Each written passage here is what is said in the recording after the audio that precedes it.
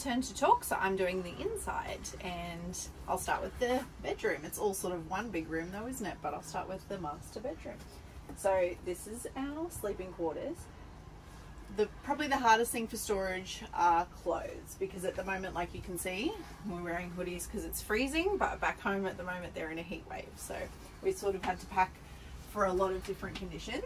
But like you can see, we've got all of our clothes around there. Trev's lucked out and he's only got one section and I've got three. But to be fair, these are nowhere near as big, and as you can see, like one winter jacket sort of takes up a whole section. So when you consider that we need summer gear, winter gear and togs and all of that stuff, I think we've done pretty well in culling. We've got these drop bear storage units as well. They're really good just for those bits and pieces like laptops and chargers, and my side's more like hair clips and products and things like that that I might need overnight time. We've also got these bedside drawers, but they're pretty average in terms of how much storage you get out of them. I would have preferred to have a separate pull-out drawer. Like you can see, Trev's is chock-a-block and mine's actually mine's worse. I'll show you why. I wanted to sort of set up the van like realistically how we actually live. So I didn't put things away. So we actually live with things like this on my bedside table section because it's not really accessible. So if you want to show them here, Trev, that's the gap because we've put the bollard, what's it called? Bollard? Bolster. Yeah. In the bed because Trev's a bit taller, and honestly I think you need it even if you're not taller. I'm 162 on a good day and I need it. My legs would be hanging off the edge, so Trev being over 180, you definitely need to use it. So not in weight, in height. In height. So unfortunately you do lose that bit of space because the bed has come out that bit further to be a bit more comfortable. In hindsight, it would have been cool to do like a angled edge. That would have been nice because then you could have accessed that area, but like for me to use that space I need to climb over the bed anyway, so I may as well just put storage stuff there. My side is worse because I get all of the water tank stuff. Yeah, the hot water system. So I really can only put like a few shoes and gross stuff there. Yeah, so that's a shame. I do lose a little bit of storage there, but that's why we put this sort of stuff here. This aircon is awesome for up the other end of the van. We'll show you later and explain that Boston doesn't really get the air conditioning up that end very well, so we've got this cool little portable one. I've also got just a box of like little bits and nicks and knacks there, so it's a shame that we lose that space, but we make up for it by putting things there that would have to go somewhere anyway. I'll let Trev talk about the battery system under the bed, but I'll just lift it up and quickly show you, and he can talk about that later because I wanted to show you these for storage. These are awesome. These are just those shoe cabinets from IKEA that lots of people do the same thing with, and it allows us to do shoes. We have spare like half dirty clothes like jammies on each side, and then like some winter gear there as well. It also lets you put things in the sides over here. The way we've done it a little bit too close to fit a box of wine, but other people do that. If you moved, oh, there's a little, is that a money spider? Hope so. Oh, that's a good luck. Maybe YouTube's going to bring us money. Maybe. So if you move those out slightly, you can fit a box of wine if that's your delight. But yeah, it would impede then on walking. But I love that because otherwise that's wasted space too. All right, we've got, yeah, just your standard TV. It's like a Kogan one, I think. It does the job, but it's pretty average, but whatever. Do you want to explain the washing line? Yeah, Trev installed this cool washing line like what they have in the hotels for us, and that's super handy, especially on rainy days like today. We can hang some clothes on. I'll have to post a picture to the socials. It works really well. At the moment, obviously, you can see it's like that, but you just twist it and it tightens it up. Perfect. Yeah, it's pretty cool. I'll leave that. Okay, so Trev will talk about all of our battery system, but that's that cupboard there, and our hot water and water pump and things like that. Did I miss the Caravan? Oh, sorry.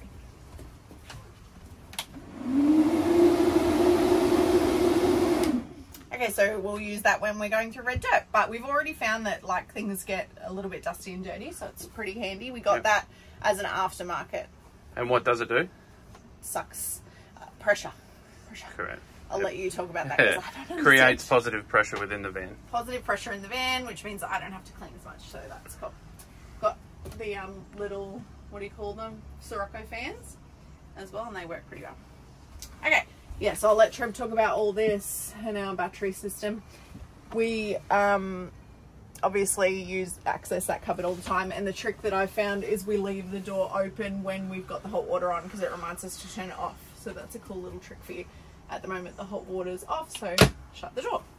Okay, we use these as our pantries. It's pretty bare at the moment, we're a bit poor, but it gets pretty chock-a-block. It gets pretty busy and packed, but that's also partly to do with we have a child that's allergic to dairy, so we have a lot of stuff, unfortunately, that's sort of like his section versus our section. Obviously we don't mind eating the way that he eats as well, but it does make it that bit more challenging if we want something that has dairy in it. So that fills up pretty quickly. But enough storage for 3 people. I don't know how other people do it, but good on you. So we've got a diesel heater. I'll let Trev talk about that later. But that is doing really, really well in heating up the van. We were finding that we were using way too much power for heating with the aircon. Does a great job, but sucks the power. So we've got a diesel heater, and the advantage of that is we've actually got 2 outlets. So one is down here. I'll let Trev do a video of that later. And one is down here. And we can run a pipe, which Trev will show you later as well, to the toddler's section, his little room. So that way he's got heat as well because he was getting quite cold. Okay, what else have we got? A good little drop air storage unit there for all of his crafty stuff. This one just showing you all of our levels on our water tanks and our grey water. The grey water sensor is a bit dodgy, so Trev obviously has to clean it quite often just so that we can actually tell if it's full or not, because who knows, at the moment it's saying it's a quarter/half full. It keeps changing and it's not. Another little drop bear there. Yeah, this one I think we could probably utilise better. At the moment it's just salt and pepper. It's got like, yeah, some fusion lock stuff there if you saw for like fruit and veg and stuff, and some more craft stuff. That's handy because I still want to have like fruit out, so that the toddler wants that over sugary rubbish. So it's nice to have that visible. He's got a cute little placement as well, but certainly doesn't need it because these clean so well. He draws on that and everything, and it comes off just with baby wipes so easily. So really good surface to have. Okay, kitchen. We've done everything here. Obviously people know this moves and stuff, hey, so we've just got it in a good position for us. Okay, so kitchen, I don't cook very much. I'm more the cleaner. It's not very clean at the moment though, sorry guys. But yeah, Trev's all over this. We don't use this very much because we use the Weber. So it's great and really good for rainy days. Sorry, the Weber, the Ziggy. We used to have a Weber. We talked about in the last video why we switched. But it is really handy and good storage too. We actually keep our son's EpiPen in here. I'd love to know if any other Caravan families have an EpiPen. Hit us up in the comments if you do, because I'm really interested in where you store it, because it's meant to be in a certain range of degrees and the fridge and freezer are way too cold for that. And obviously we know living in vans it gets really, really hot and really, really cold. So I was trying to find the most stable environment for it, and obviously not when we're using the grill, but when we're not using it, it's pretty like room temperature-ish, like a house would be. So I keep his EpiPen in there, but let us know if you're, especially if you're a caravanning family, where you keep your EpiPen, because that's been a bit of a challenge. All right, so yeah, that's got everything you need for all the different cooking 3 gas styles. and 1 electric. Yep. We don't use that very much though. The Ziggy does the job. We opted to take out the oven underneath. You right, Bubba? Okay, soon. We got the toddler just watching the iPad. You right? Yeah, he's alright. Okay. Alright, so we took the oven out because then that's the only deep drawer that you get for those bigger things like the toaster and all of that stuff. So we're happy with that decision because we can do everything in the Ziggy that we would do in the oven. Anyway, we use this space for all of our cleaning products and stuff. Okay, camera angle change. So then we just put all of our other kitchen goods in there. These unfortunately don't have a lot of space because we've got the water pump under there. Trev might do a little overlay of that. We've also got the wheel arches in there, so that takes up a lot of space. So people that have gone higher, like, great idea. We just didn't because it would just make the van even higher, and like it's already a struggle for me to get in, let's be honest. I'm a bit short, but yeah, it does take away from that storage a bit, but it's not too bad, not too bad. Cutlery and all the usual stuff. This is really good. People use it as a pantry, but we use those, so this is like our alcohol type section, which is pretty cool. Got a coffee machine. Trev's just done like just a cheapy job of strapping it in, but it does the job at the moment. It's rubbing on the wall a bit, but it just rubs off, so that's good. We love our coffee machine, the Euro, however you say it, but it is cracking. So obviously it's not designed to travel with, but so far so good. We've just taped it up and there's no leakage. We went with all the black stuff and I think it looks great. I've had a few people say, careful, it scratches. Well, I've left a lot of dishes while we've been traveling and I haven't had a single scratch. I usually, when the dishes are clean, in this bad boy, I'll put in a tea towel just to line it like that, and that obviously has no issues, but even when I don't do that, it's been fine. So far so good. We went with the water filter as well. Highly recommend, just for that peace of mind. More Fusion Lock stuff there. I'm very allergic to mosquitoes at the moment, so I'm trying a few different options, but if you've got like a surefire hit me up in the comments please, because you can see these are like my grab and go section because I'm like dying of mosquito bites. Okay, having a toddler unfortunately means like this whole section is taken up with like nappies, wipes, medicines, all the things he needs because he's a very sensitive soul. But you know, that's not forever. All the power to you if you've got a few babies, especially in different size nappies, because we only have to store the one size and it's already hard enough, let me tell you.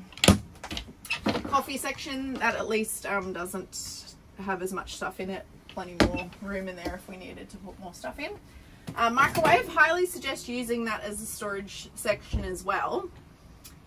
That's our bottle sterilizer, so that's a great spot for that to live permanently.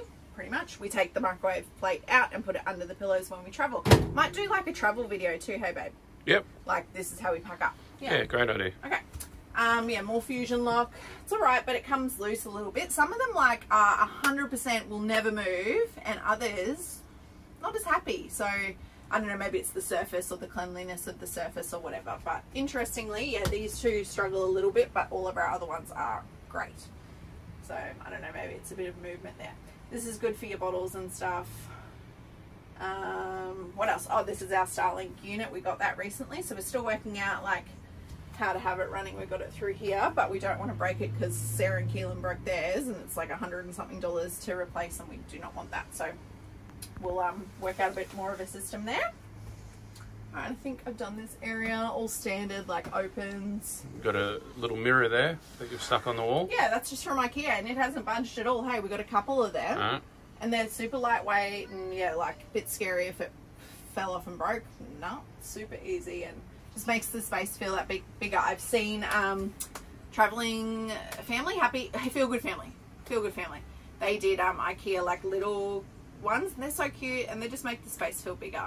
A few of like our fake plants and stuff there from IKEA and that, so yeah, just to make it feel a bit more homely. But you do you, heaps of people have pictures up and that makes it feel more homely, so whatever floats your boat. Hey, this drop bear is really good because it's got, yeah, just those things that aren't a bit in the way and don't necessarily fit anywhere really easily, like your chopping boards. You could even put like heavier, nice like wooden ones in there too. More nappy and wipes storage. That is like such an awesome cabinet for how deep it goes and everything.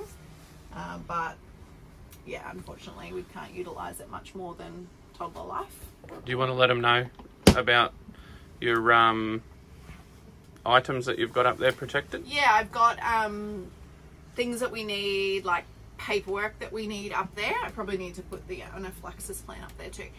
Just things that I really don't want to get wet, so I put nappies around them, because then I figure if there's any issue, hopefully we'd figure it out, and hopefully the nappies would absorb some of the wetness. Anyway, the moisture, that might be a better word. All right, so we got a good size fridge and freezer. We need to do the defrost. Apparently that's quite common with the Dometic fridge freezer, but it's still fine at the moment. Like you can see, heaps of room. We need to do a shop because there's not much stuff, but yeah, heaps of room. Even Boston has like an entire shelf, as you can see, and there's still plenty of room for us. Yeah, this is great. I'm glad we went with this and not the fabric one, because it really locks in and does a great job. Having said that though, we're finding then, you right, darling? He's fine. We're finding that the air conditioning doesn't then get to him. So that's why we said we've got a little separate unit that doesn't suck much power at all. We also had a separate heating unit that did suck a lot of power. So that's why we've gone with the diesel heater, and will run then like a tubing system under here, and works great. His area is nice and warm. But this is great because then we can watch TV and not like bother him when he goes to bed. I'm glad we definitely went with that one. Hey, babe. Yep. Oh, we just put books and stuff down there because obviously, you know, doing caravanning, you want the heavier stuff at the bottom, and then he can open that and help himself to some books because he's really into his reading at the moment. All right, shower.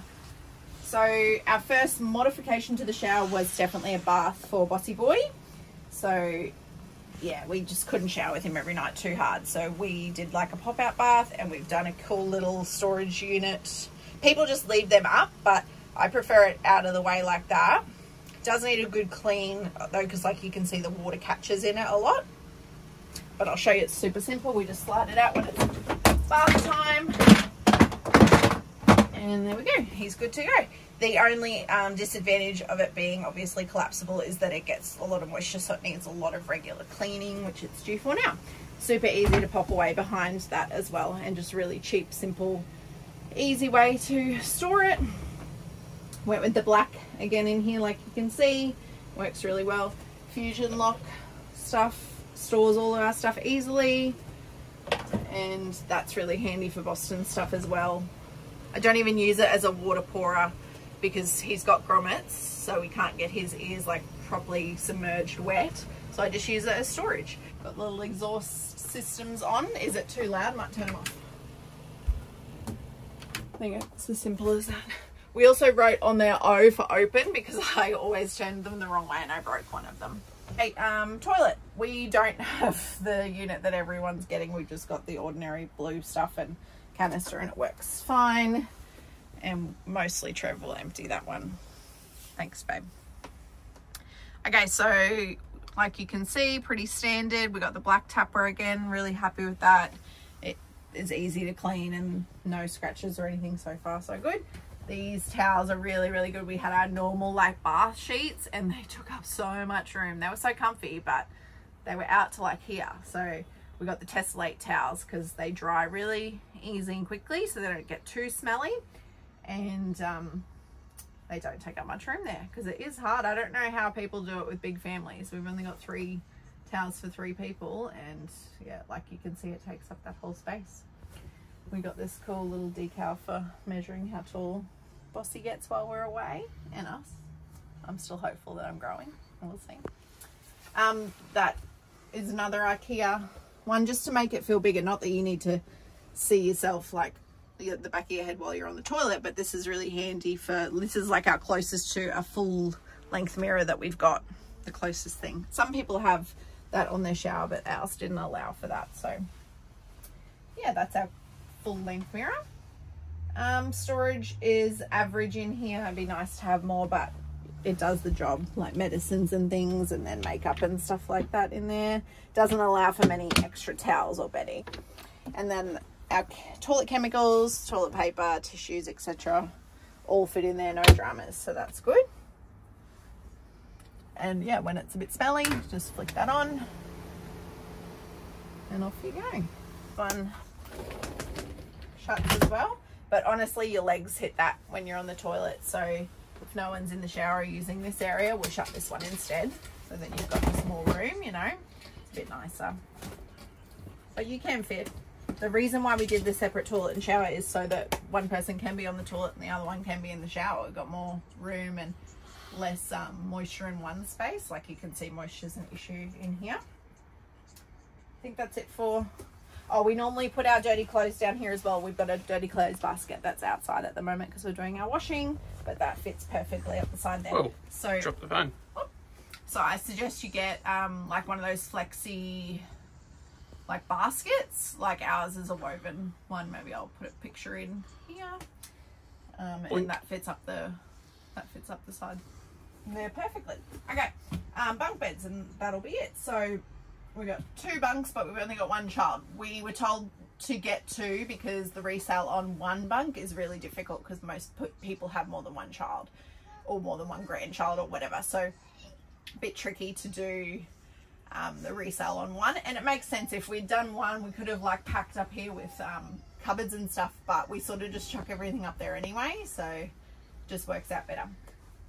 All right, so Bossy's bunk, and we've done this awesome netting system that's only just starting to break now after 6 months, so I think it's done pretty well, especially because he's so rough on it. It's getting a bit stuck now, so we need to get another one. It's getting a little bit of damage, but yeah, awesome because he can't fall out. It's great for peace of mind. We started with the toddler rail, but yeah, he could just get out of that for sure. He's pretty crazy, so definitely suggest netting for a toddler, and then the toddler rail for maybe those older toddlers almost in school, I guess. So Trev's just showing you what we've done with the top bunk. We've mostly just made it into storage. There's a big suitcase full of like winter woolies, which we didn't look in yesterday, so we need to do that. There's just toys and stuff up there, bigger toys. There's some pool noodles there for an upcoming project. Watch this space. And that black tube, that was for the diesel heater as well. We took out all of our blinds as well because the blackout does a good enough job. If you can see, even with the light on. But Boston's just worked out how to open them, and that's frustrating. So any other parents out there, tell me what you've done to stop your child from doing that, because it's really annoying. Because if he does it when he goes to bed, then it's like that all night. And then he wakes up early. And that space on the end of the bunk? This one? Yep. Yes, we've done another net there because he was getting into all of his sleep type stuff. Like we've got a little glow dreaming, which is just that white noise or pink noise system, and he was just playing with it. So we've done a net system, and now he started opening the net. We have done a little lock. Just a little Bunnings, a couple of dollar lock that he can't open. There's more storage in there for those sleep suits for the really cold temperatures, but we haven't needed them, so that's good. And this is his own section for clothes. All of his clothes live in there. It's pretty deep though, so he's got plenty of room. That's just from IKEA, and I snapped the handle off already, but it comes with a really cool handle so you can pull out all of his clothes. Okay, so I've been handed the reins to talk about our battery system. So we run a Victron system. As you can see, we're plugged into shore power at the moment, so we're on a storage mode, but we are getting 252 watts of solar. That is one thing that we wish we did a bit better. Our solar system, we only have 450 watts on the roof, and we have a 120 watt panel that we do plug in externally. We are looking at upgrading to a 300 watt solar blanket, just to give us, you know, up in that 700 region, because some of the power that we use, we're not replenishing it, and you know, we're finding by day 4 it already looks like we need to go and get power. So yeah, so I'll just quickly mention what the battery system consists of for people that are interested. So full Victron system other than the batteries. This was all installed by On Track Electrical on the Gold Coast. They do a really good job. So we've got 3 DCS 200 amp lithium batteries in an EC off-road holder. That gives us 600 amps of lithium. This big blue bugger here, this is our Multi Plus 3000. So it's a 3000 watt inverter, and it also is our charger of 120 amps an hour. This thing pumps the power in. When we're down, I think we were at about 30%, and we plugged in, we got to 100% in about, I think, 4 hours. It honestly pumps it in. At the back here, we've got two smart DC to DC chargers, both 30 amp. So when we're driving, we can pump 60 amps of charge in. We've got our 50 amp smart solar charger. That gives us plenty of space if we wanted to add more solar to the roof. And down here, you've got your Serbo GX, which talks to the system that we were just looking at, that little LCD panel. Thanks for watching, guys. Please subscribe to our channel. That'd be so amazing. We've had an awesome time here in West Wyalong, and can't wait to get to the coastline though. Hey, we really love the beach. Yep. So hopefully we get to meet some of you while we're out and about, or at least talk to you and hear your tips and tricks too. So see you later.